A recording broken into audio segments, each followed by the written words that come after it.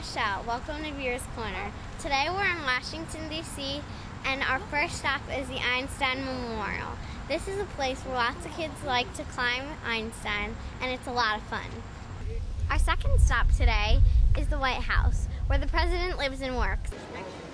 For our third stop today, we're at the United States Botanical Gardens, and this season is for the orchids. And right over here, we have all the orchids, the purple, the white, and the pink. There are even ones that look like spider webs, and even spiders.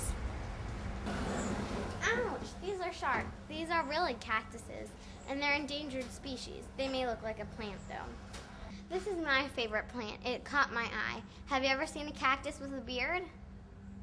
We're still in the Botanical Gardens, and we're at a fragrance section. Right here, I'm talking about citronella.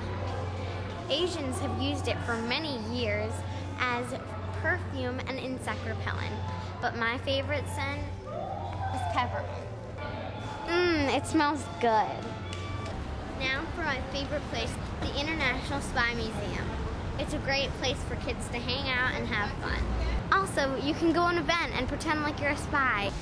And now for the best part of the day, ice cream from Max's Best in Washington, D.C. Bye!